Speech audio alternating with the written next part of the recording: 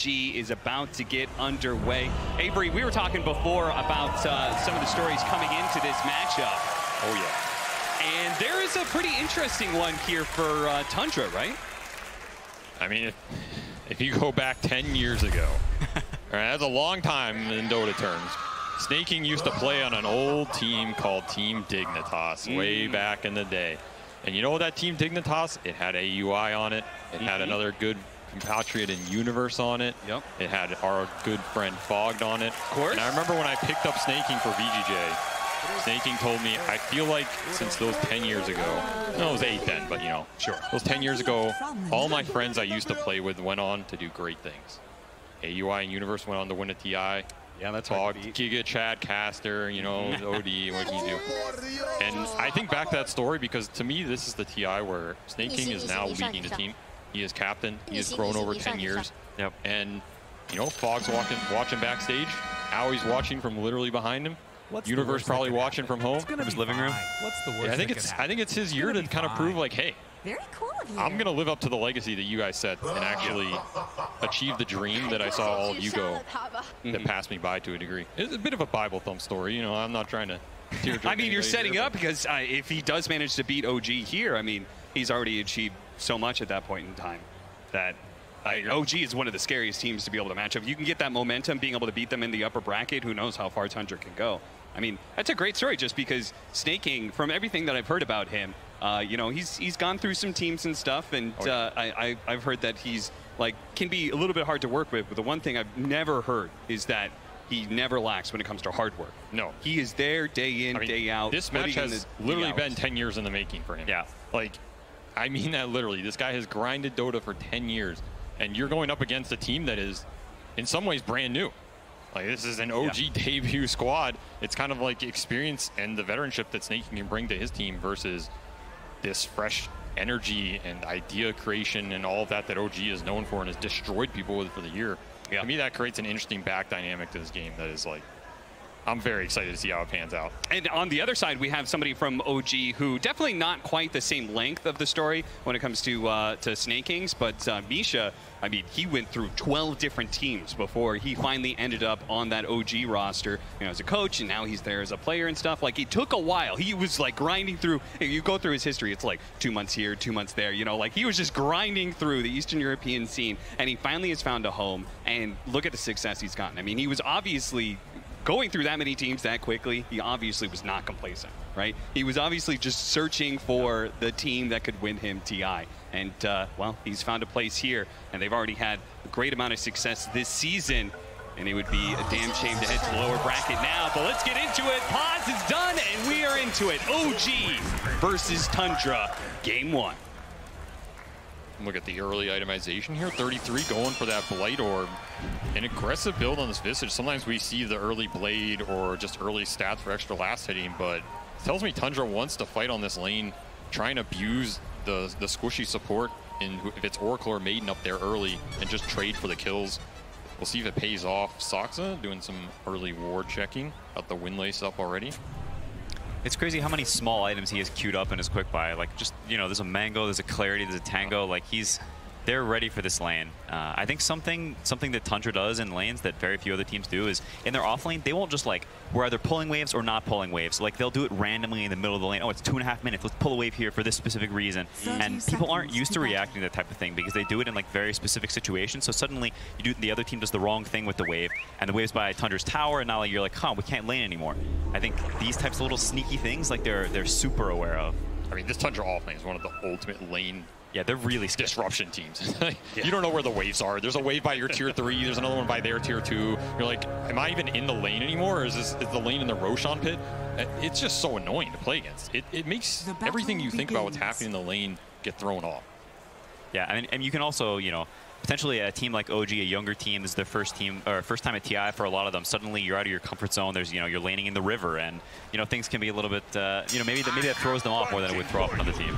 You know, normally I would agree, Quinn, but if I've learned anything about OG this year, their comfort zone is quite literally the entire world. You know, nothing happens. In fact, I think the more you throw this team off, the more they get in zone. Like, you know, if you think you're tilting Amar and he's buybacking early, now he just goes 20-0, right? How many times have we seen this?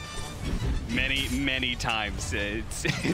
We talked about that quite a bit, the question of whether or not you should shut down Amar, because it just seems like if you do shut him down, he comes back with a vengeance. We're currently watching the matchup of 9 versus BZM. We see the top lane of Yuragi and Misha in that Morphling lane. We said the lanes are super important here to keep Tundra from being able to snowball.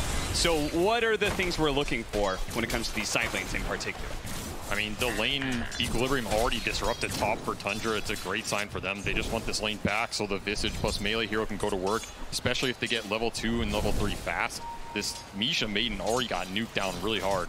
And this is kind of a bad sign. You don't want this lane shoved out so fast for Crystal Maiden. She kind of wants to wear you down over the course of that shove out and get the kill at the end. And that bottom lane, it's a similar story. OG wants this lane back for the Sand King so he can farm. Tundra wants to keep it up so Snake King can play the lane with the right clicks. Equilibrium super important for these two side lanes early on. You said it, Quinn. It looks like Tundra have already identified we're going to abuse this Crystal Maiden lane. We're going to try and go for those kills. I mean, they're going for it without a nuke on Soxa. They were just throwing the tree at him and hoping to get 33 to maxed out stacks. I feel like Misha's going to die here. Oh, yeah. He is very slow, very low. You have the Blight Orb on top of these tree hits. Very scary lane for this Crystal Maiden, and you do not want to feed the first blood to this Visage. It is the one way you're going to power up as early as the most. Yeah, I mean, you can see the CS bottom lane as well, and the HP levels.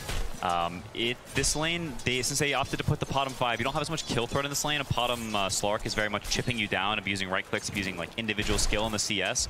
And I can definitely see a world where if Tundra plays as well, suddenly Sand King's low HP, can't come up to the wave. This is essentially, oh my goodness. Ooh, that was a lot of damage. Skater actually getting super low. That's it. Amar picks up the first blood. Wow, that was a crucial mistake from Skitter, staying up a little bit too long while Snake King's getting the pull off, feeds that kill away. Now suddenly Amar, 700 gold, he's gonna have plenty HP, plenty regen. Totally changes the trajectory of this lane. I mean, that's huge for them. This is if OG can pick a hero to have a good early lane, it's probably the Sand King, because normally this hero gets abused. So if he's getting accelerated, it's even better for them. I mean, that was that lane getting pushed deep, right? You get the caustics, you get that burrow, equilibrium, winning OG one of these side lanes at least. Quinn, talk to me about this mid matchup, because you're a bit of an expert. I mean, you also have a enemy mid that you play up against quite a bit, and Gunner, who also plays the mid tusk all the time. Yeah. We're going to watch Taiga, actually. Looks like he's going to be chased down here. Snake King. The double high ground hit. That was the Crimson item. That was the Crimson It was Mirana. the cosmetic pay to win right there. Damn straight. But yeah, talk to me about Tusk versus Ember.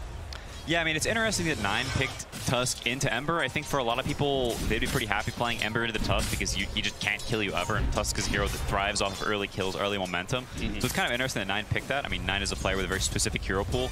But I think both sides will farm early, but it's one of these lanes where the Tusk needs to get stuff done other places, because at some point you're going to start getting slighted infinitely, and you'll have a way to deal with that regen, right? You can't really punish the Ember back. He's going to sit there and keep pressing this stupid button on you, and you lose all your HP. And so Tusk is sort of on a timer in that regard. Like, you see the CS is very even, but you can already see the slight starting to add up. Once level 5 comes around, level 7, it sort of becomes uninhabitable for Tusk. I mean, you think he's just going to rotate super early this game, or do you just take it and get what you can? I mean, obviously the Tusk game plan is they probably don't care about this lane too much, right? Whenever you pick mid-Tusk lanes, whatever, it's about getting into the mid game where he's going to one-shot the backline. But do you try and force these early rotations to make up for this lane being a bad matchup? Yeah, I mean, a lot of that depends on how this top lane goes. I think that's where you're really happy to have a player like Netta in the offlane, because your offlane is doing pretty well right now. You can look at the CS. Morphling very, very low, not doing the greatest in CS chart. Because if Morphling's having a good lane, it's pretty hard for this Tusk to go top. But now Morphling, he's getting a little bit low. Maybe Visage gets a 6 faster. Maybe suddenly Tusk, comes up here and tears the game open. I mean, talking about that, you're getting doubled up on Morphling. It's pretty bad. Another Burrow Strike fight. Yeah, Sandstorm doing some work. Snake King's going to hop out of it to be able to finish off Taiga. Should be no problems there. And you can see the strength of the Slark is building up now against this Sand King. He has no options here. He's going to be blocked off. He does manage to pick up the bounty rune, yes, but it's all but inevitable. He's going to go for the Burrow Strike, perhaps to the other side of the cliff, but he gets hit by the snowball first before he could get the jump away. 2 kills in the bottom lane for Tundra, making up a bit for that first blood. That's better than a bounty rune in my book. I'll take it. You also get the permanent essence shift agility on Slark because he got the last hit, so true. Skeeter's going to be happy about that one. Yeah, I mean, also some time where the Slark gets to sit in lane for free.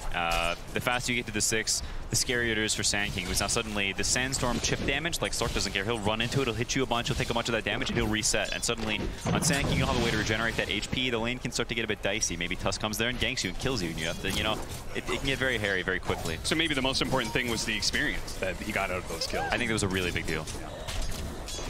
That's definitely huge. I mean, it's also about this Piranha doesn't want to sit down here and leech his XP forever, right?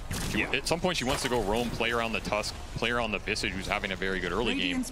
Let the Slark get the solo XP, push him up to the level 6 path where he will abuse the Sand King on his own. This game is going to come down to these rune fights, 6 and 8. 6-1's coming up right now. Sox on top, snaking to the bottom. They want to deny this Ember the rune. They will. Invis for the Tiny. He's going to sneak away into the night, pick up the bounty rune while he's there as well. And we'll see whether or not, do they have vision of the Invis rune? Is it possible that he sneaks up on the Morphling here? Might sneak up on his courier. Yeah, that's actually what's really going to happen here. Bye-bye, courier. Mildly annoying. I mean, despite the CS and, you know, maybe the Morphling's HP levels, his net worth is, you know, pretty on par with Visage. The scary thing about this lane, though, is that it only gets worse for Morphling. Once you get to 6, suddenly the dynamic changes, and Visage just keeps on you. You're morphing down, your armor's going lower, he keeps on you, your armor's going lower, and you can sort of get, you know, kicked out of this lane, potentially dive. That's super high HP. I mean, I think 33's had an amazing laning stage this game. Yeah. Like, this is a hero that can get super abused. That's ideally what you want, but he's already just to level 6, 0 deaths. Higher CS than the Morph.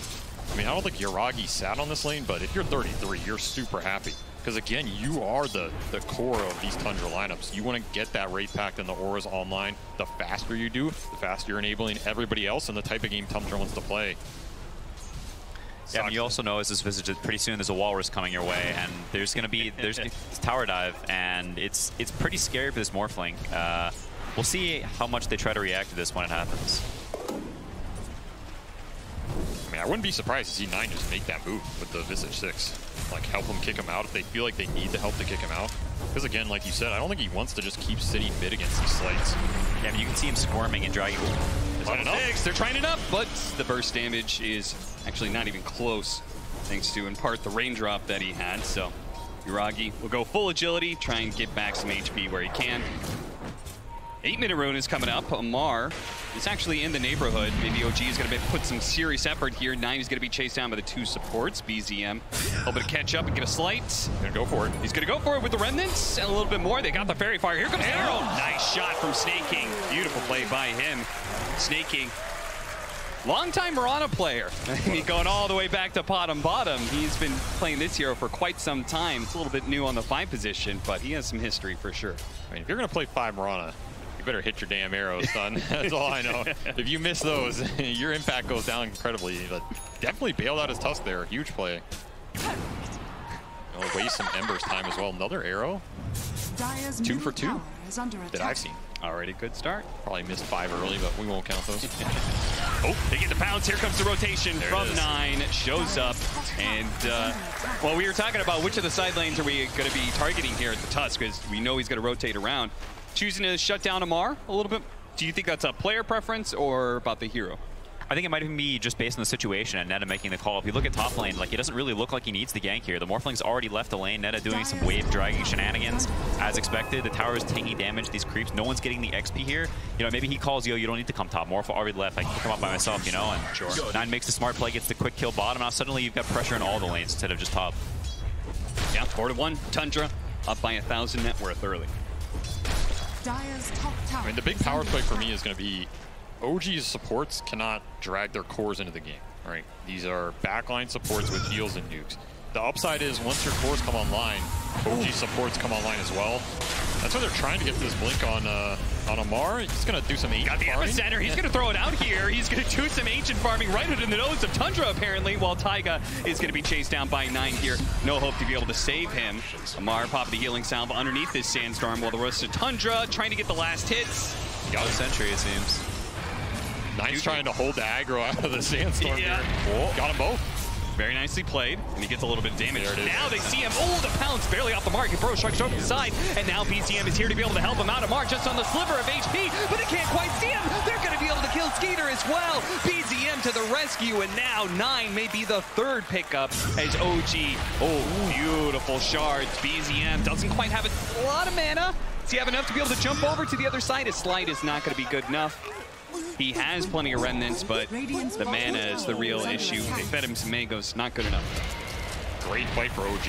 I mean, we're talking about enabling the Sand King, getting him to blink. If Sand King dies and you lose that stack, you're absolutely screwed going into this mid game. Now they have a very good fighting chance to get the Sand King online, push towards this Maelstrom on Ember, who again, who's having the best game in this game right now? It's BZM. Yeah, he is very farmed. I mean, you can... Uh-oh. Nice shot. Burst down Amar with the help of the birds. They'll keep that chain stun going. Snake King, even though he missed that arrow earlier, lands recovery 1, gets another kill on Amar, continuing to shut him down bottom of all the cores right now. Yeah, I mean, such clutch play from Snake King, honestly. Going there and not letting the Snake King, sit in the trees and sit there and defend forever because you don't have detection. Snake King immediately up there has 2 sentries, puts sneaky one in the trees. Amar doesn't expect it, goes down. Like, that's really painful. You're 800 away from this blink. You already farmed your ancient stack. Like, where are you going to get this gold from? There's more pressure from Tundra coming. Your mid tower is under attack soon. Your heroes are under attack. Your triangle. And the Snake King can't really contribute. You have to weather the storm here. You have to do it through this Ember, too. Like, OG needs to fight through this Ember Spear right now. Ideally, keep this mid tower alive as long as they can. There's going to be some move to collapse on it, likely coming out from Tundra here in the next 5 minutes or so. And shutting down the Sand King holding that top tower does also speed up your mid rotation. You don't want to let him sit up there and just delay the game. You want to have this Visage be able to progress through the objectives he wants to do. Maybe a little triangle farm on the menu as well. And I mean, he is really farmed. This is going to be a fast raid pack. And that's probably what, once he gets that raid pack, then we're trying to take down that mid tower, right? I think there's some move that can come out, either to the jungles, you can go triangle. You want to use it to get the 5-man going, because I don't think OG... That was so greedy. He really tried to hold it for 9, but ultimately Soxa did have to pick it up. Pretty clutch from Soxa to click it there at the end and not like hope 9 got it. Like that was pretty clutch. I mean, I think I would have left it for you though. I appreciate that. Otherwise you were going to yell at me after the game. Let's keep that off broadcast. Thank you. Power runes, man. I mean, I think what Neta's doing here is something that is pretty cute and like something Faith Beyond's done in the past, but occasionally when these offlaners that can farm Ancients, if you don't feel like you have the ability to go mid for whatever reason, maybe OG has too many heroes there, you rescind a little bit, you farm the Ancients, you get your pot on this level 7, now suddenly, you have this little bit stronger time, maybe a minute later, and I think that's something that Tundra is more willing to do than a lot of other teams, who maybe lose a little bit of focus, maybe they force this mid push a bit too much, waste some time, and now suddenly their economy gets hurt a lot, and OG, starts to creep back a little bit. I mean, this is the Slark Diffusal. We're on a level 7. Amar's just channeling. Yeah, Ooh, okay. Snowball, they're going to go for Misha here. Amar still trying to set up. Good save from Taiga. The Crystal Maid's still eventually going to die. And look at that. Soxa gets a really nice toss back onto the Oracle as well. Taiga does what he can, but ultimately he's just going to be throwing damage around before he eventually dies and gives another stack over to Skeeter. Man, the amount of pump fakes from Amar. I thought he knew that smoke was coming. I was like, oh my, seriously? How does he know? But I think they were just, again, anticipating this mid move. They had the Sand King blink. They had the Ember Maelstrom. Maybe Tundra's a little too fast, caught him off guard, and that mid tower going down is really going to open up the map here. It's going to open up the Roche down the line more as well.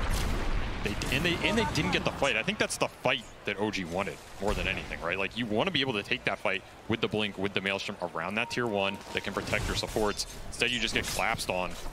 Now, where's your next opportunity to fight? Now you got to kind of play the map, make an aggressive move of your own. This is a nice move. It connects.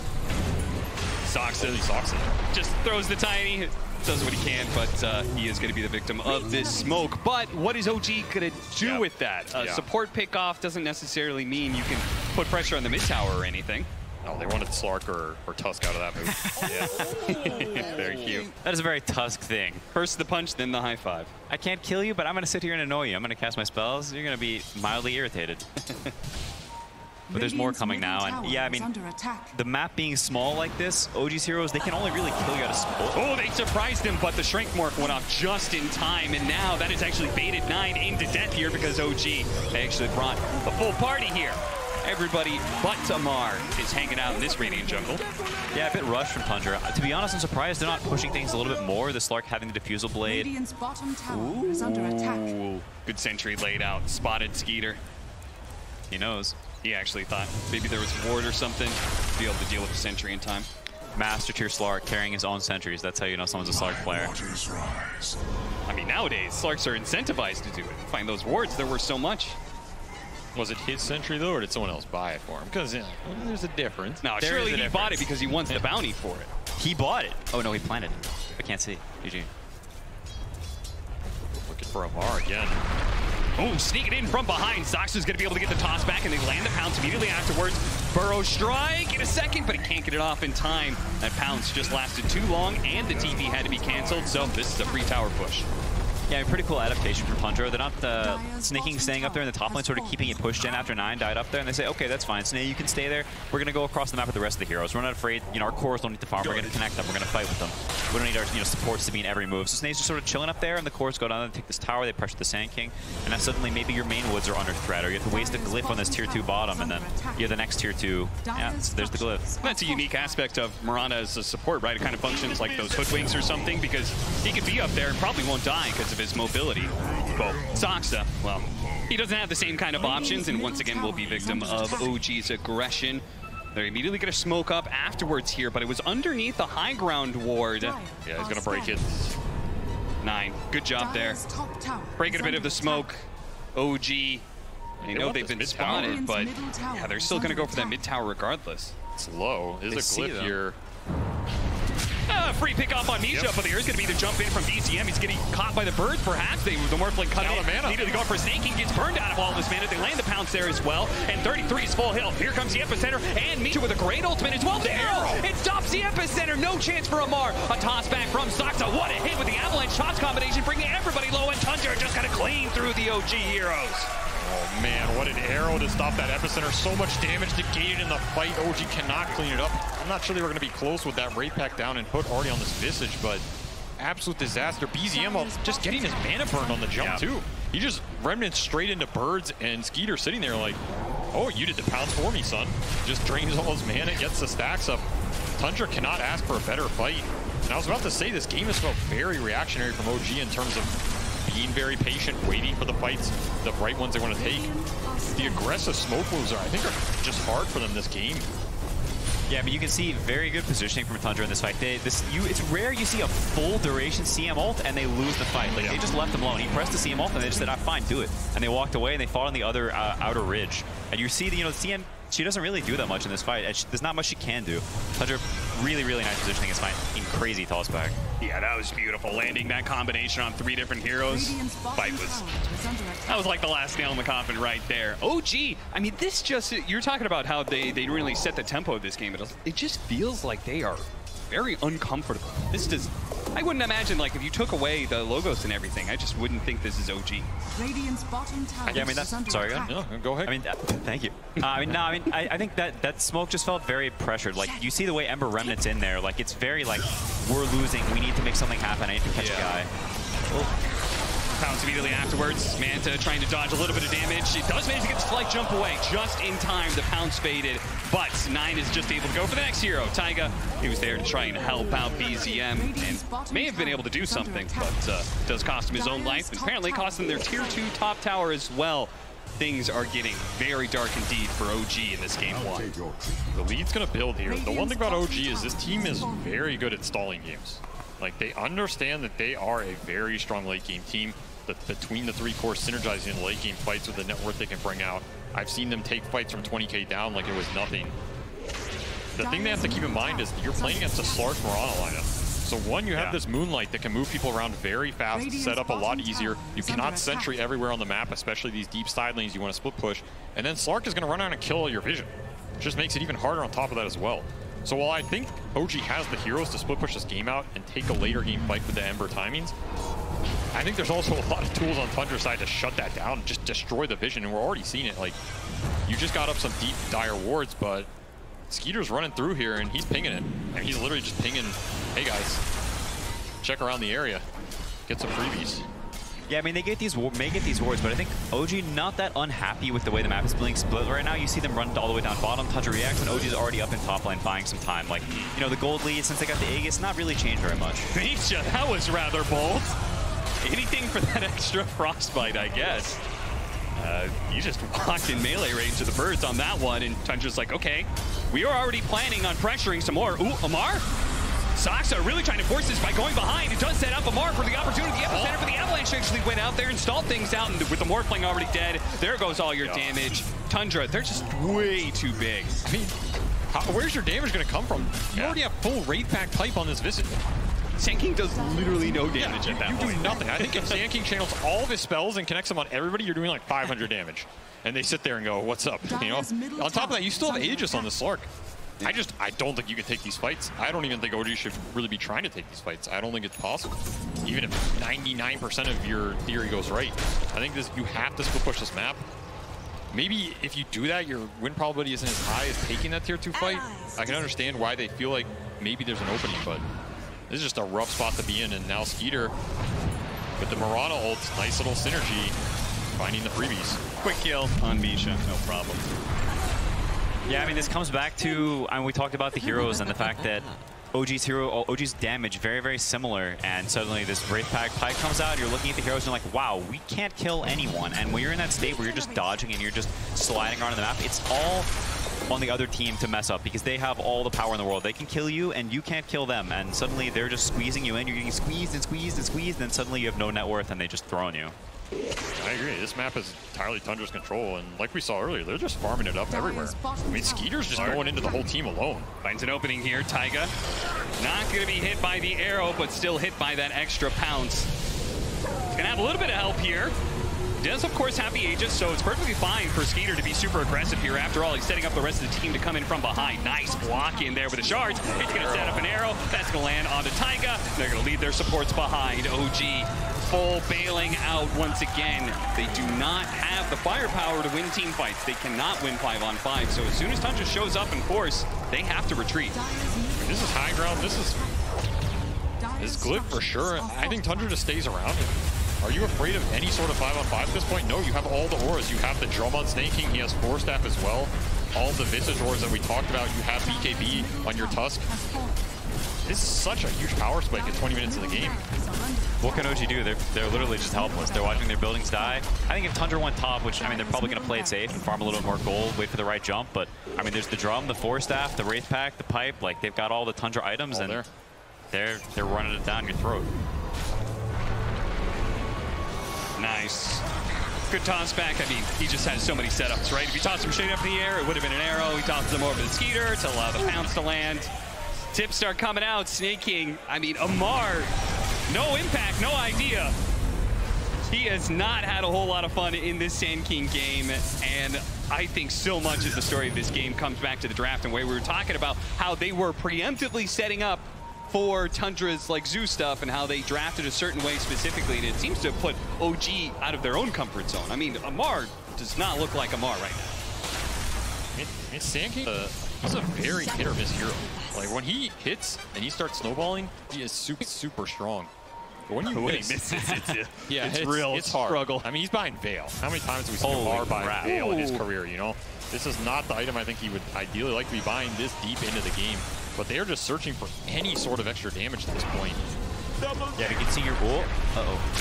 Oh, up with the punch, the snowball, the arrow coming in as well. The shrink morph is doing its work, but now they've got the pounce, and that's going to be good enough. Misha, freezing field, but he just dies too damn quickly. BCM is going to be locked down. Amar goes through, hits the pro strike only onto 1. They're focusing on 33, but he is super tanky, and Skeeter is completely uncontested. 1 by 1, he will just knock down these heroes, take away their agility, and that is it. OG.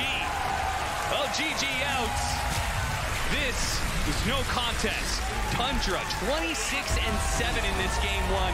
This had to have been a hell of a confidence boost here on the main stage of TI. I feel like Tundra got to run their playbook exactly how they want to. And I think one of the big things about that draft in that game is OG knew that the Zoo was coming, right? They left it in the bans. You know they can always pick this Visage at any point and flex all the other heroes to wherever they want to flex them, you know, usual. So you know this Wraith Pack pipe is coming. You know this is Tundra's game plan. pieces, they charge into each other. We're gonna find out what happens when that indeed plays itself out. We're heading over to Cap, SPG, and Quinn for the answer to that. Thank you, Sheever. That's right. We're heading into game 2 here. Our panel has already stated, hey, this is looking like a much better setup. Quinn, in fact, backstage was saying, yeah, this game actually looks playable. What changed in the draft that we feel so confident that OG is going to have a better time game 2?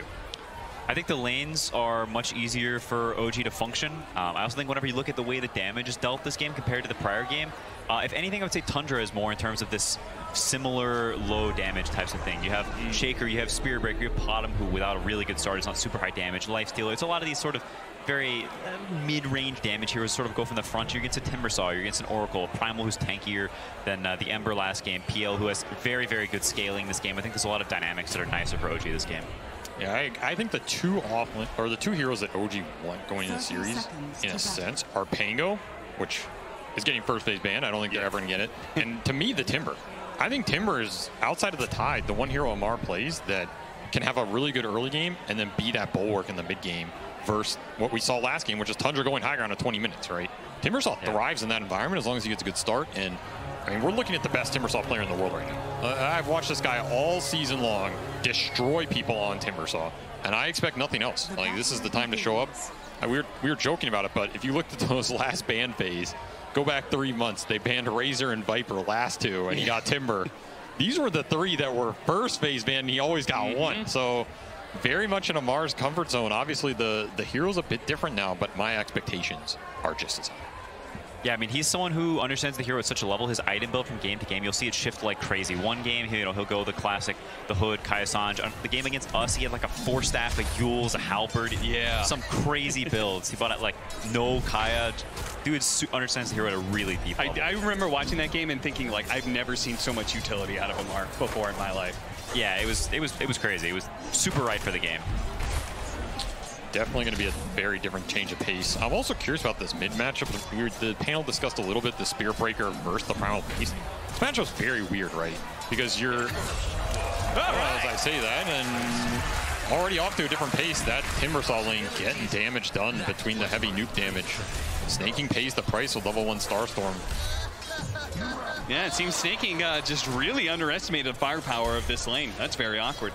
But yeah, back to this, I mean, we don't ever see this matchup. What is this? I don't think anybody's ever seen this matchup. Maybe Quinn, only have you ever played this one? I've never played or seen this. It looks like it might be Spirit Breaker favored. Yeah, Quinn, walk us through the details of this matchup. Yeah, really get into the minutia. So Unga Bunga. That's most of it. Yeah. He's walking him down. Oh, there it is. You said it. It's just who bigger, you know? Who bigger who? He doesn't That's all it yell. And Primal, yeah, Primal Beast has got the uproar. He's the biggest yeller. I'm not sure what happened. Maybe 9 charged him aggressively to try and stop him from CSing, and then he got yelled on. He might have like pushed it a bit too much, because I think what should happen is both of the 70 damage Unga Bunga heroes should just like CS realistically for most of the lane. But I think he might have got a little too aggressive, and it's a pretty costly death. You get behind on levels, and suddenly maybe this starts happening more. Yeah, he's being pressured again by BCM. I mean, it seems like you have to save this charge for the trample disconnect, you know? And if that's on cooldown, this matchup looks not that much fun. On top of that, this Bulldoze working with how the Primal Beast ults worked isn't that great, because you can't status resist it. It's kind of it's a weird matchup, right? I'm not sure if the planar pocket thing is still in there. The planar pocket completely negates his ult. It just ends, right? It just negates. So this is a very weird matchup on how the spells interact. I don't know. We might see some crazy stuff. But I'm a mid Spirit Breaker. I mean, you can't not love it, right? Charge on charge. We're gonna have a lot of fun with this one, that's for certain. Bottom lane, 33 under pressure here. You're gonna have to throw out the Fissure. They throw some damage back at Roggy. Roggy's okay. Man, he was really thinking. He doesn't even have Phantom Rush. There was no way he was gonna do anything there. I mean, he might regret that Lance. Now, pretty much 0 mana, so if he ever gets Soul Assumption, he's not going to have a way to dodge it with no Doppelganger, and no more kill potential with no more Lances either, so he's going to be in CS and chill mode for the rest of this lane now with no mana, realistically. That said, I feel like OG's a bit happier with CS and chill with the PL versus this as opposed to the Morph, because the PL can actually hit the early Diffusal, Manta, Heart, whatever order you want to go to get those items, and suddenly Visage teamfight becomes a lot more annoying, right? You have a great Wraith Pack killer, you have a great hero that can go and tank up a lot of the early attention, spells, and suddenly turn the tide. I feel like OG's a lot happier with this laning phase than last game. Yeah, but I think you've also got a lot better ways to rebuff this Visage if he goes to your tower. You've got a Timber who can TP in. Good luck killing him this game.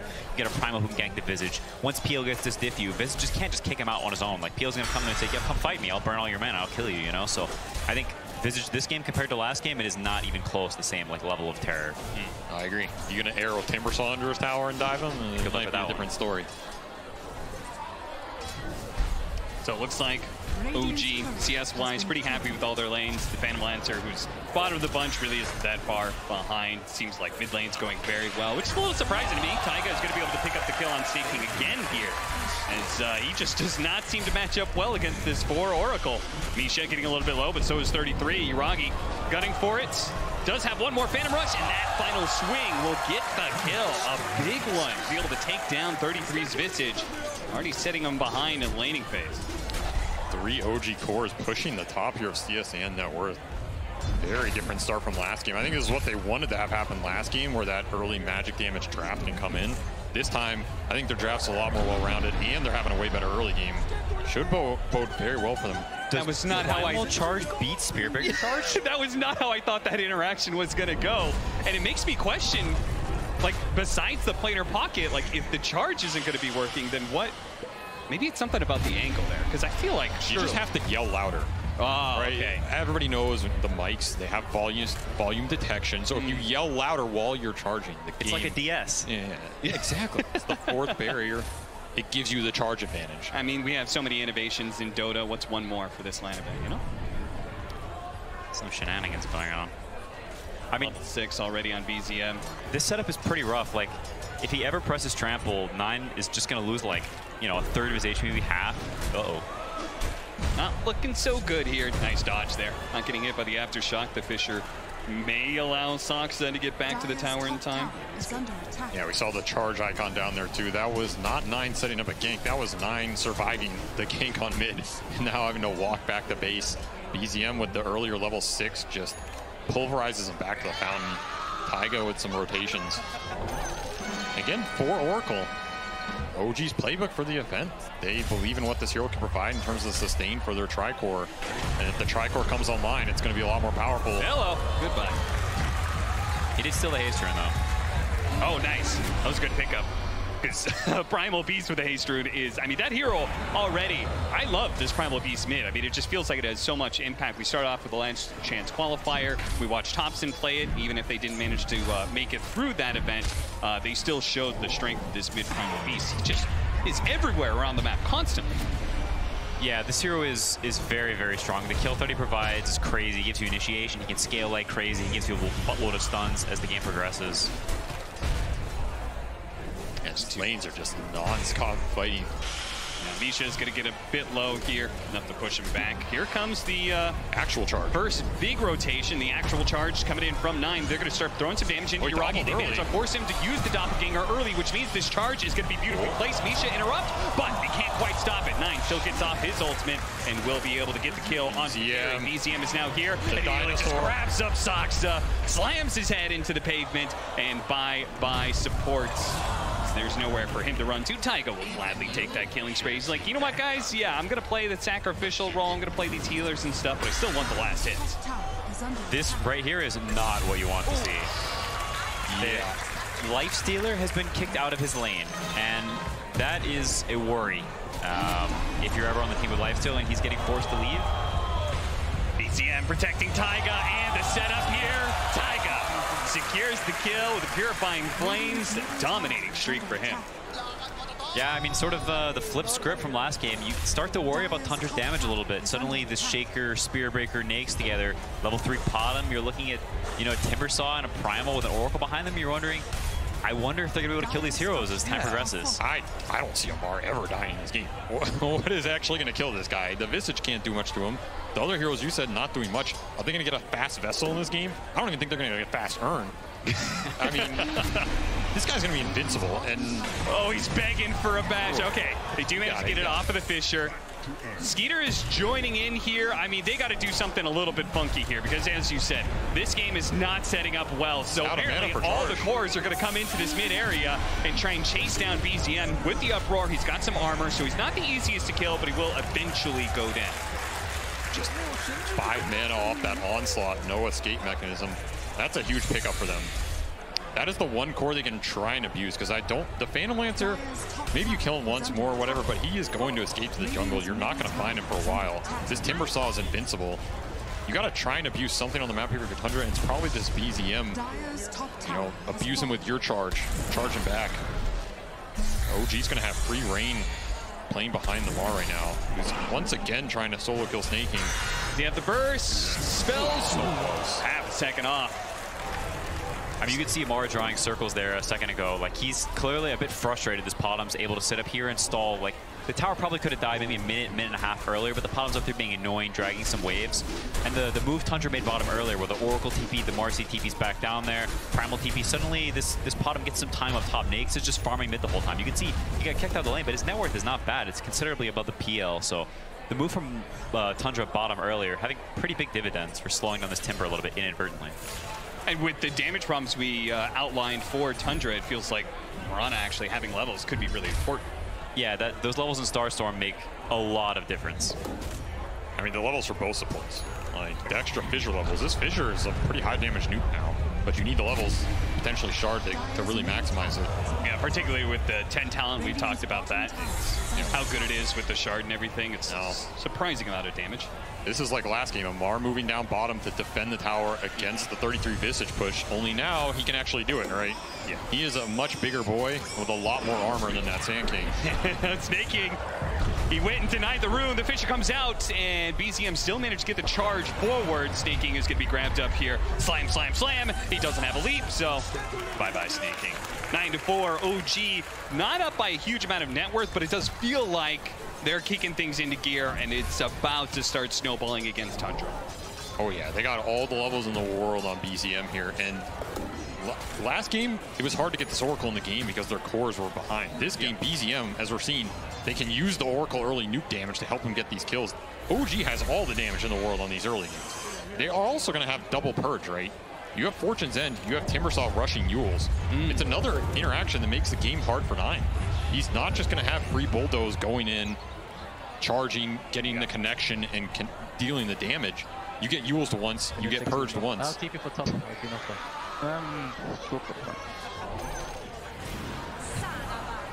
Check in with the teams there for a second, just seeing what they're up to, and it feels like OG, they feel pretty good about them. They do have Tundra. They are going to have to start making some moves, and Skeeter, once again, is going to try and get involved here.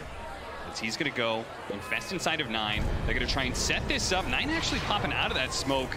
Taiga's already here as well. They're going to start scouting things behind the tower. They're going to go for Amar, but Taiga is behind him. They need to be able to address this Oracle and kill him quickly. They get that fast kill, and now Amar, let's see if they can chase him down. Saksa was on the other side of things. He's going to need to hit a lot of stuns, and the rest of OG, yeah, they're here. Amar turning around with the Chakra, the Moonlight Shadow, allows them to get on top of BZM. Oh, they didn't have any detection. They didn't expect this one. Even with the arrow coming, it's not needed. They just bursted down that Primal Beast. Where was all that damage? Is the Life Stealer just pumping out a lot of damage on that Primal Beast? Yeah, apparently so. I mean, I think this Timber TP bottom maybe looks a lot better than it actually was. I think if you compare it to like the games where this TP feels extremely powerful, there's not that much pressure on the next top. You see him just pour top, and he just runs all the way down the lane. And the way this Timber is bottom, like, it's not like Tundra's forced to go there. They're not getting squeezed elsewhere, you know? So he's sitting there, and he's not really pressuring much. He's delaying the tower some, sure, but at any point, Tundra has the map sorted themselves. They can make this move there, and it's a bit awkward for OG. Yeah, they're trying to run it back and get the punish without the numbers. Double core commitment for OG. Saksa trying to intercept. It was good echo, but unfortunately, he just doesn't have the damage. Doesn't have the levels, no aftershock, or just level 1 rather. So he's probably going to get chased down as well, and Snaking just has to fully abandon this bottom lane. OG showing up in force. I think that was the type of skirmish they were looking for, right? It has to connect between Amar and BZM, being those frontliners, getting in there, setting up the fight. Like you said, Skeeter does get to push this top lane all the way to the tier 1. He will enjoy this time. He's catapulting up the net worth. Yuragi not far behind, though. He got tier 1 mid on his own during all that fighting. Pretty big objective for OG they got for free, and I mean, he's cruising as well. This is a pretty damn good Phantom Lancer game. Yeah, very scary. I think if anything, in the past couple minutes, Yuragi probably the biggest winner, having this bit of downtime where he can just ignore everything, pretend there are no other heroes in the game. He's playing World of Warcraft, and he is just collecting the gold like it's his job. And it kind of is. A little bit of PvE action for him. The carry player's dream. Yes. Okay, so we talked about they don't have that many answers to Phantom Lancer. How good is Spirit Breaker in that regard? When he gets to like his Aghanim Scepter and his like the AoE charges that he does, can he be okay? I think Spirit Breaker's fine. Like Spirit Breaker and Shaker, they both give you tools to help control the Lancer a little bit. In the very late game, I think the Spirit Breaker matchup gets better because his damage gets amped a lot, right? If we're talking like Sange and Kaya territory with Ags and you're just getting huge charge throughs. You can also take the fight on the backline with the Breaker and kind of ignore the PL a little bit. Sure. With the Visage Birds coming in to help, can be a route they go. In terms of direct counters though, maybe you're going to try and build some Maelstroms. Skeeter's already queuing one up. I mean, you're going to need a lot of small counters put together, right? Because Lightstealer, he really doesn't address Phantom Lancer at all. Yeah, but you have the stuns on Tundra, but you don't really have the damage. So maybe there's some point where PL doesn't have the tankiness yet. Maybe he's got a Yasha and he's working on a Manta, you know, but he doesn't have the heart yet. And maybe there's some good fight where they can abuse the stuns. But there comes a point where the heart starts coming around. Maybe it gets a little bit spooky for Tundra. There's a window there where they really lack the damage to deal with this PL. Comes the charge. Don't even need to use the ultimate for BZM. Once again, Snakey's just going to the lanes that I think nobody else really wants to go to. And occasionally he'll tank a death or two, but he's just trying to get something out of this. 33. They want this. Oh, no. Knocked to the low ground. Got knocked to the low ground, and Misha pursues after him. Oh, that wasn't what you wanted whatsoever. Did Misha, I wonder if Misha had the idea that, like, don't worry, guys, I'll toss him back up on the high ground. Because that is not the place he wanted to be, for certain. I mean, there's a lot of hero displacement spells in this game. Yeah, there is. Like an acrobat session or something. People are going to be bounced around. I think, yeah, we see Yuragi. He's actually going SNY here. So he's going to build SNY into Heart. That is going to be extremely hard for Tundra to deal with. Meanwhile, BZM, he's just keeping his foot on the pedal here. Yep, trying to go for Zoxa. They do have Skeeter showing up with a charge coming through as well. BZM may be in a bit of trouble here, but Taiga's sitting in the back. He's ready to go with the save of the False Promise. Misha, he's going to use it there. Taiga, Misha turns around. He does what damage he can. False Promise is going to wear out. He probably will die here, but at least he did some damage on his way out. Taiga almost getting charged. They lose vision. Now they get into the charge. Oh, the self-purge. What a beauty. And a big onslaught in from BZM. Knocking back 4. He'll bring down Snake King first with the Infest inside of his 9. They're going to be able to get a little bit of a reset here. But is OG going to keep pursuing? Is Tundra going to fight back underneath his tower? Both teams posturing, feinting, but ultimately not pulling the trigger. What a sick Fortune's End by Taiga there. Catches them both, prevents the charge connection, gets the purge as well. And BZM is just rampaging. The damage is just overwhelming. A DD for BZM exceeds the charge in from 9 and knows, hey, that's a freebie. That's all me right there.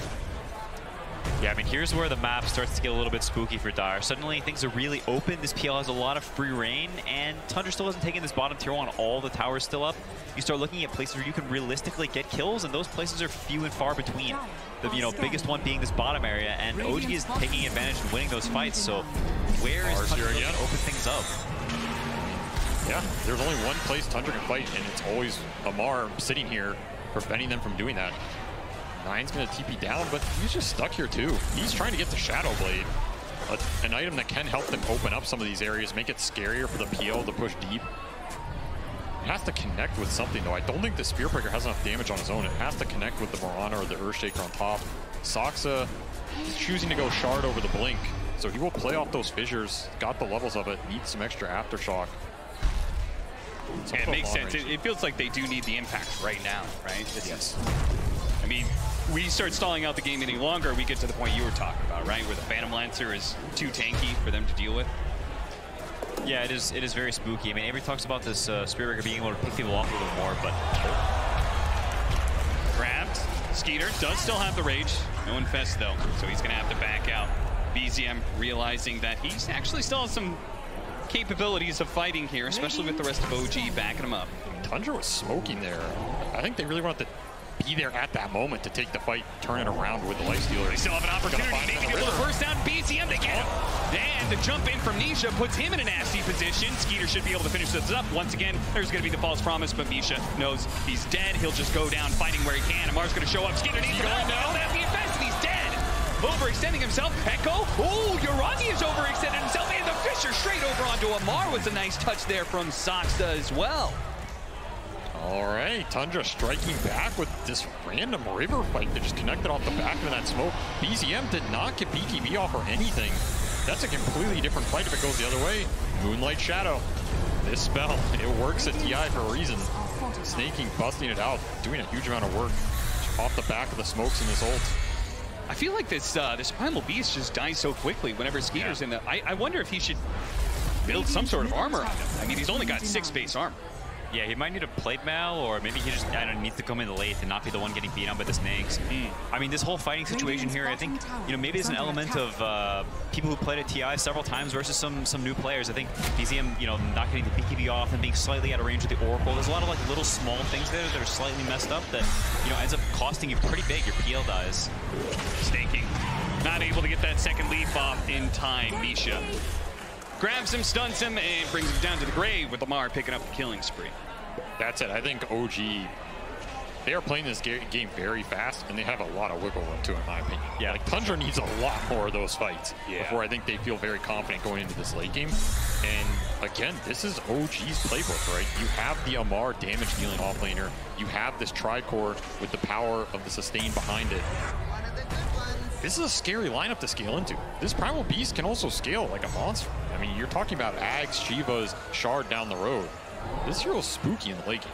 So you have to worry about this PL timings if you're Tundra, but you also have to worry about what happens after that if you get past that point. And they're doing a good job of, equalizing the net worth differential here. Soxa has got a lot of farm in the last 5 or 6 minutes. Like, he's almost a blink on top of the Shard. Those fights helping him. OG want to keep the pace up, looking for 33. The birds are going to drop, stopping that channel.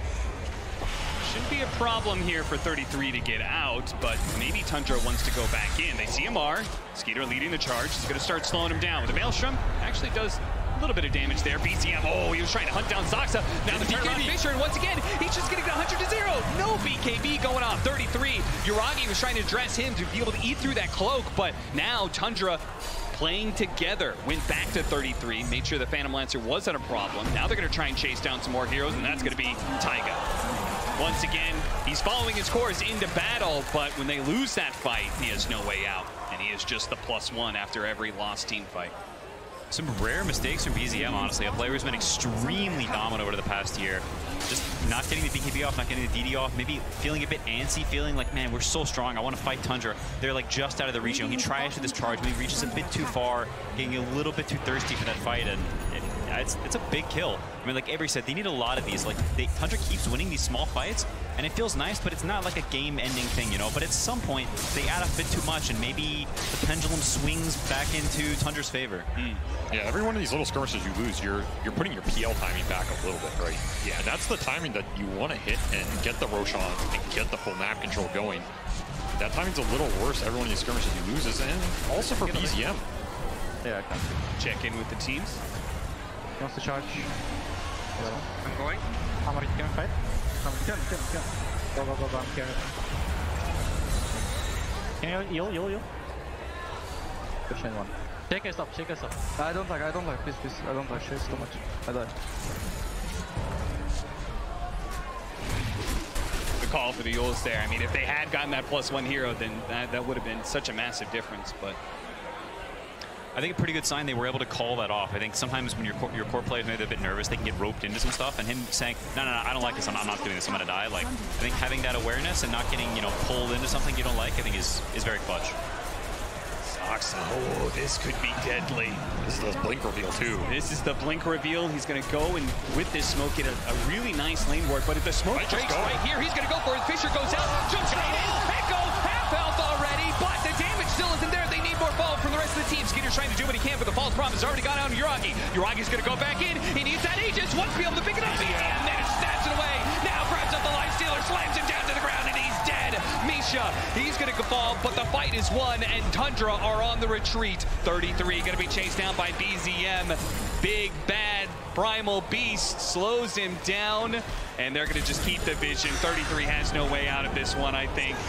Slowly but surely, they're going to catch up to him. They're going to work him down, and that is going to be 3 heroes dying, and the Aegis picked up for OG. What a turn that could have been if only Tundra had been there with more heroes. Saksa hit the entry, but there was no follow-up. Huge amount of damage on that jump. That's the power of the Oracle, though. Keeps those cores alive, and more importantly, it's not BZM going down first. Means he gets free spells, free BKB this time, no misclicks or any bad clicks that fight. Gets the Aegis snatch as well. Yeah, now the zoomer hands in a comfortable position.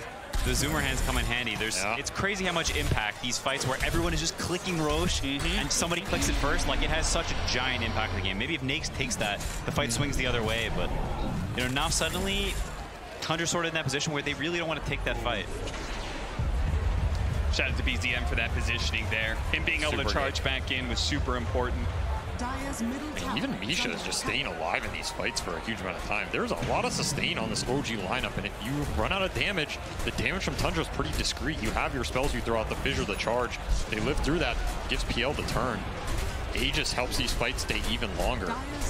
Tundra need to think about who they're prioritizing these fights, who they're jumping, who they're going on, syncing the damage up with the stuns, and then maybe resetting, right? You don't want to get caught in a situation where you're giving too much time for PL without the control on. Maybe the one upside is Aegis is not on that Phantom Lancer. Yeah. The sieging is a bit worse from OG, but that said, I don't think Yuragi's too scared. EZF definitely isn't. No, he is not scared at all. They're going to once again do the turnaround with a Fissure and put some damage onto him. But of course, not only does he have Oracle, he's got the Aegis, he's got a BKB. Charge from behind. Out there. Ooh, this is interesting. Vanish gets 2. The most important hero, Oracle, dies first, and Misha's going to fall too. BZM has already lost his Aegis. Tundra, this charge in from 9 may have just set them up for a fantastic team fight. The second part, he's going to hit the charge on through. Doesn't actually hit the real Phantom Lancer, but the charge comes in from BZM this time with the onslaught. He's going to go for the BKB TP out and just make sure he stays alive. Thanks to the uproar, that extra armor is going to go to work. What a disaster of a push. What a charge angle from 9. How did he get that? He was just an enemy jungle farming after the Lost Roche fight. Just comes in from behind. He had the charge on the Primal Beast you showed. Ends up catching the Oracle with the Infest. Don't mind if I do right there, sir. I mean, I think 9 quietly playing a really, really good game. I think keeping up this level of net worth on a Spearbreaker, especially after such a rough start, after the map being kind of scary, like him having this 10,000 net worth, having this BKB, continuing the scaling is really important, not only for like their continued scaling, but also just like it's so important for their heroes that he's able to have this net worth. I think 9's played a really good game so far. Yeah, Spearbreaker is one of those as a core, it kind of snowballs in that regard, right? If you get to the Shadow Blade, Aghanim Scepter and such, and you one-shot waves, then you just continue to build up on those items. But if you don't get to that point, you just become another support, perhaps. Uh-oh. He's going to maybe have to blow the BKB. Nope, the Fisher's going to come through. Really good tap. Another Iseko. They're going to change Stun Yuragi. Oh, the onslaught. It's not enough to be able to save him. The BKB goes out from 9. They go for the Infest. 9 can keep the charge going up, and he's immediately, he had a laser focus. He is looking out for that Oracle. He's got a head on a swivel, and he found him, and now they're going to be able to get the Timber Saw as well. 9. Really good save. I mean, Skeeter jumping inside of him enabled that in the first place, but 9 being able to find the right hero to charge every time. And that's a sign of a Visage play right there, too. It didn't even look like the bird was even close, but he knows the range of the drop so he just barely clips him on the edge. Getting that +1 kill, like that's the top net worth Timber Saw. The amount of gold you get from that, the amount of time this guy's dead, now suddenly they take over the map, the Spearbreaker gets more items, Nakes finishes off the Mjolnir, which has a really large impact dealing with this PL, and PL doesn't even have heart yet. Yeah, I feel like OG wanted to use that Aegis to get to that PL timing, get him the heart, and then cement this game. In that last 5 minutes, Tundra's taken over this game. These charges are just nasty. You get the charge through on multiple heroes, the Infest Bomb comes out, there's a Fissure follow-up, an Aftershock follow-up on that. It's so much AoE control. There's not much spell immunity on this OG side. They just got that BKB on Amar. The BZN one he's had forever, but for the rest of these OG heroes, they're still trying to get there. I mean, Misha's trying to get to his own. I almost feel like there's a little bit of a displacement between the Yuragi and where his items are at and how he's playing. I feel like if he has the heart, he can be like kind of frontline like he's been doing, but without that, it's just so many times he's been fissured. They've been able to, like, as you say, charge through, and just a lot of, like, incidental damage brings him down to, like, half health. I mean, it's also about how OG wants to start the fights. It's a bit awkward for OG to find the opening. Yeah. You have this Shadow Blade breaker charging around the map. Everybody's Moonlight shadowed, like, haste rune drummed around in the back line. You're not going to find the Shaker. He has Force Staff and Blink now. Do you want to just go on the Visage? It's pretty awkward, right? Even the Naix is invested. You don't even see these heroes. Elite Metaphor Staff, snaking, the Yule's on cooldown. He'll be able to just TP out before Nisha is able to put a stop to him.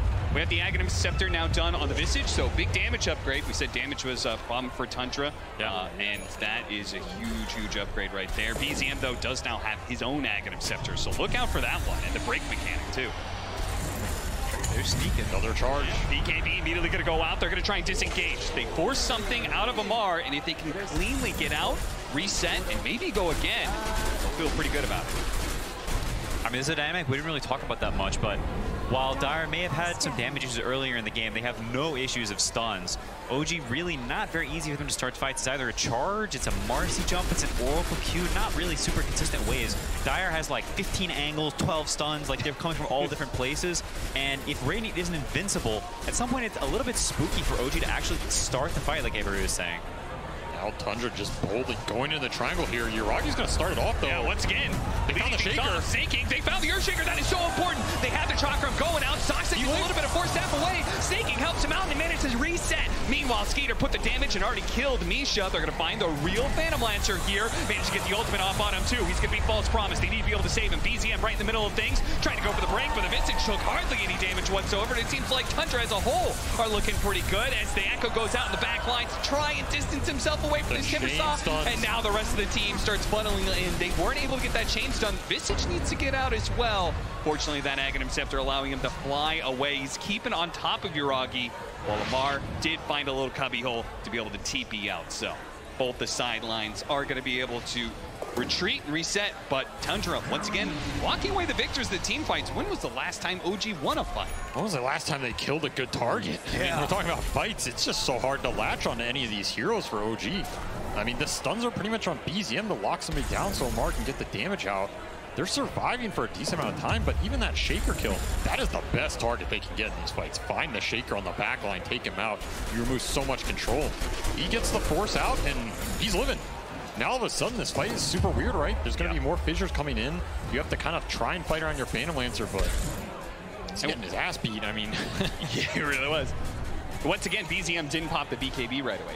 He got hit by the Visage stun as he charged in. A little bit costly. And that cost him the Earthshaker kill. I mean, it's just so annoying. There's so much random stuns in this game that you can't see. Yeah. Anybody can be invis charging through. Some bird's invis drops on your head. I feel for him. Hitting all the clutter. Yeah, there's a random arrow in here, you know? Not an easy game. I mean, it's also a game where this PL hero, he's not really able to solo kill people because there are so many stuns on Dire. There's so much kiting, the Force Staff, the invis, all this garbage. Another infest charge. Oh, they found the Oracle. They had the vision. They get the charge, and they also hit Misha at the same time. So both supports already dead in this team fight. Meanwhile, Yuragi, most of his time was spent being stunned. Visage familiars and the Visage himself dropping one after the other completely stalled out any damage he could get down during that time. Tundra is going to respect OG here. They should. A buyback went out from the Oracle, so they got a lot out of that. No reason to push their luck. How can OG supports play? Like, you can see what Tundra is doing. Like, OG has no way to actually kill heroes unless Tundra messes up some. They're spacing them. They're abusing the stun, the invis, the Force Staffs. Like, Yuragi is desperately looking for a target to lock onto, but he's just getting kited, and the supports are just getting exploded instantly.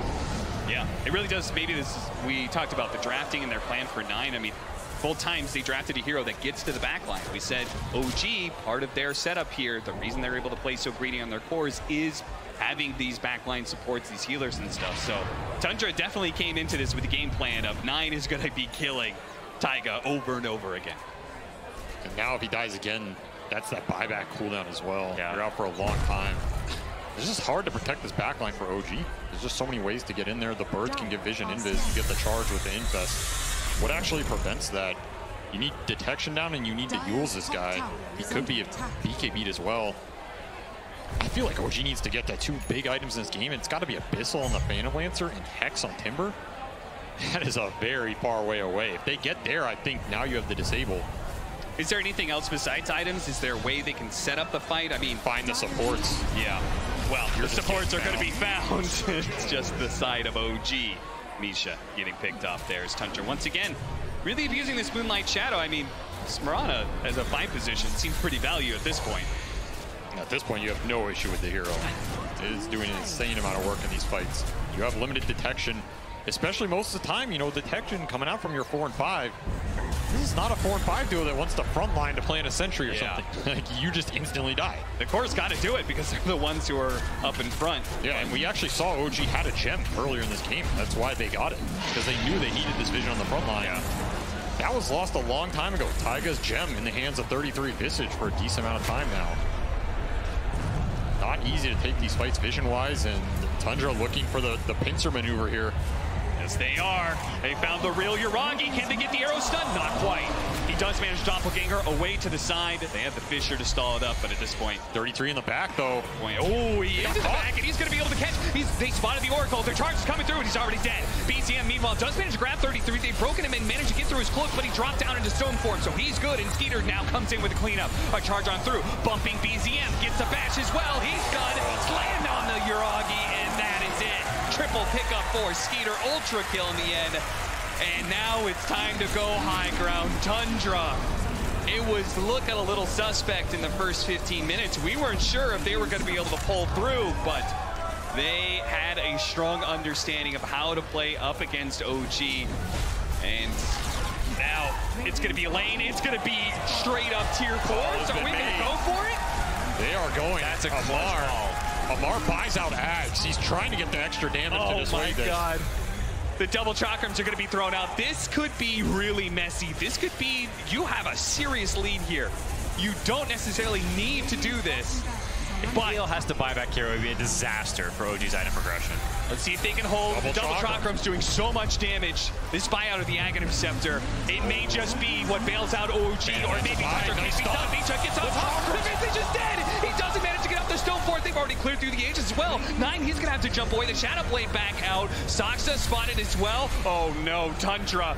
Now they're not even going to be able to get Elena Barracks off of that. They cleared out the tier 4s. No infest. He's got an armlet toggle to work with, but he immediately gets grabbed. The charge on through. Denied. He gets canceled by the AoE stun from BZM, and now 9 is going to be in some trouble. Run down by the Phantom Rush. A chance of revenge. A charge away just in time. The last bit of damage wasn't there quite yet. Tundra still a massive lead. Don't get me wrong, but surely they would have felt very good having Elena Barracks up and not giving away those kills. Man, that is one of those calls at TI. It's like, it's a nice edge call if it's worth it or not. They get that Phantom Lancer buyback though, so all things said, probably still slightly favoring Tundra here, just destroying that PL economy. I think you're happy to sacrifice your Lifestealer once for that, but it's so you definitely feel good if you're OG. We need stuns. We need stuns. We need to farm Hex. I don't reach. It's not about Hex only. Well, you're totally right, Avery. Stuns, big problem for OG. Yeah, they need this Hex. They need the Abyssal. The Abyssal's just off the menu now, man. I mean, this PL is never going to get there. So even more falls to Amar. That Ags purchase was pretty clutch. Helps him defend the throne there. No way. He's on his way to Hex, but he is far. Yeah. OG trying to use this Lifestealer downtime as much as possible to get to that condition. I thought maybe 9 spotting Yuragi there. I thought maybe they'd go for it. That would be a dieback like that. Could just be game. Once the game is on Amar, this game's on Amar. Yeah. Like, this Ag, the double chakram has to connect with the Shaker, with the Visage off of a stun. Again, limited stuns, you got to make the damage count. He has to connect these spells. If you're going to bet on one Timbersaw in the world to do it, it's probably this guy. Yeah, they need some like sneaky wards that Tundra like walks onto. They have some ward hidden in the corner, and suddenly Tundra's on vision, and Amar gets this blink angle where he double chakrams the guy and insta-kibs the Shaker before he has time to react. I mean, the Marcy rebound huge as well. Like that fight, Misha connects with 2 or 3. That's their best stun, right? That's going to set up the Primal Beast engage. It's going to set up the Timbersaw damage. A lot of this game might be coming down to Marcy. Yeah, some of these earlier fights, just the charge throughs and the chain stunning that can come out. If you're on the retreat from OG, you are not getting out for this one. Well, all eyes then on the Misha-Amar duo. See if they can get the combination of the right initiating stun and the damage to follow it up to win a fight for OG. This So great opportunity if they can get it. The snaking kill, maybe not so much, but the Earthshaker does manage to slip away. Now the charge on through, they couldn't even kill the pot up. Misha is now dead. Amar's looking for something to be able to hunt, but look at Saksa playing the edges here. He's ready to go back in. The charge is controlling up BCM. He's not getting anything off. Now they've got the Fisher. The chain's done onto the Phantom Lancer. Yeah, a false promise goes off last second, but is he even going to be able to have the heals? He's got the heart pumping away. He starts to throw some damage over to 9, but it's just pitiful. He's going to get zonked out. The heart regen is not going to be enough, and GG is called. Tundra 2-0 over OG. They've done it again. They set themselves in a position to be able to match up against their rivals within the Western European region. They said, we are good enough to take you. They have lost some series before, but the important ones they've managed to pull through against OG, and they did it again on the most important stage of all here at TI. You know, 4 years ago, Snaking was also top of his group. And that team had a choice between OG and LGD, and we chose OG, and it did not end well. This time around, the Dark Pact, or whatever you want to call it, has been broken to a degree, and he's able to overcome some of these past demons. It's very cool to see these storylines. I think OG put up a hell of a fight in that game, too, though. Not an easy game to play. I think all of us underestimated how tough that game was going to get in the mid-game, maybe even them a little bit. And once those stuns start coming out, what a hell of a game from 9 on the Spirit Breaker. Yeah, 9 and Skitter both, honestly, just super high impact in this game. You talk about Skitter's leaning in Nix against a Timbersaw, and he's like top net worth. He's highest damage. We expect low damage from suddenly he's just killing everyone. I think Skitter had like an insanely good game. Great performances all around by Team Tundra, and I'm sure the panel has a lot more to say about this 2-0 over OG. We do indeed. Thank you so much, Cap, SVG, and Quinn. Another 2-0 here in this upper bracket, but this is the